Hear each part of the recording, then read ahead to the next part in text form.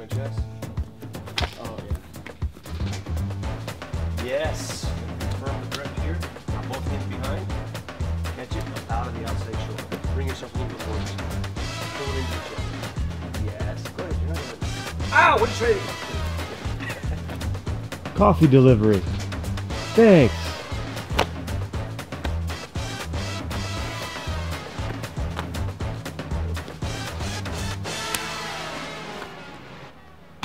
I have to explain, for those of you out there who keep saying that my belt is tied wrong, let me explain why I tie my belt the way that I do and why it doesn't matter to me what you think. All right, when I first started Jiu-Jitsu, I was training under a guy who was just a white belt, and he was the first one to show me how to tie belts. First gi I had. He had done years of karate, all that sort of thing. And there's multiple ways of tying the belt, right? Some people argue that there's better ways of tying the belt. It's just a belt. Just tie the belt, right? When I first learned, it was just like I just did there, right? Across the gi, left over right. Usually the one side has the tag on it that goes on the outside. I'm not sure exactly why. All right. Take this, start from the middle, go all the way around, cross in the back, come in front. Okay, whichever one's on the top goes under both. This is how I tied it for years, right? I tied all my belts up to black belt this way, around both, because this is the first way I learned. And boom, just like that, all right? Now, the way I tie it now is the same way that Grandmaster Helson ties his belt, the same way that I've seen Hicks and pretty much anybody in the Gracie family, as far as I understand, from my own recollection or memory, the same way Grandmaster Elio tied his belt. Here, cross in the back, in the front, and instead of going around both, you only go around the front one, just like this, okay? Then the one that's on the top goes over, under, and through, okay? Now, the reason I started changing once I got my black belt was because my belt was thicker and it would constantly come undone. And I learned this belt tie back when I was a purple belt. When I was competing in a competition, and my belt came off. Gracie Senior. Carlson Senior was my my referee. Didn't speak any English, didn't matter, but he gives me this sign. So I start to tie my belt the way I normally do. I'm a purple belt around here. And one time I actually forgot. He did it for me. I was so into the match, so crazy, I actually forgot how to tie my own belt. But this time I started doing this and he goes, no, no, no, no.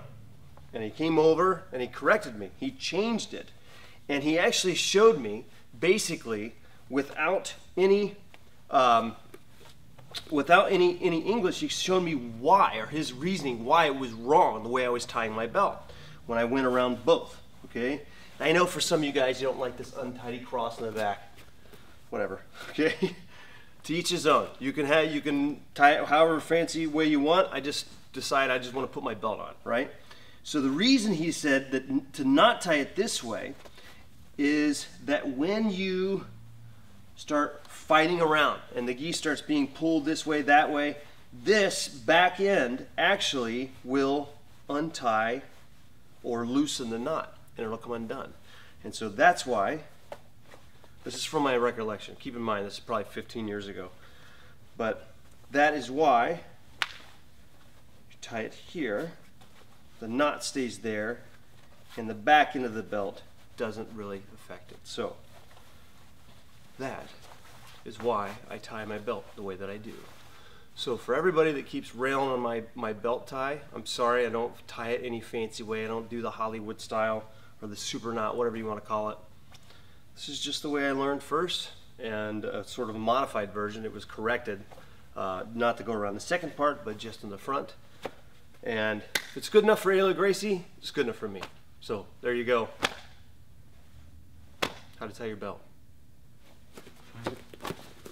Yes, good. Remember, slap here first, boom, and then behind. Yes, good. Now a little bit more. Close, pull yourself into it. There you go, good. All right. Now if I come here, you're gonna switch. This hand comes here, yes. Don't grab the gi, grab the elbow. I may not have, I may not always have material here, but if I'm pushing on your chest, I'll always have an elbow, right?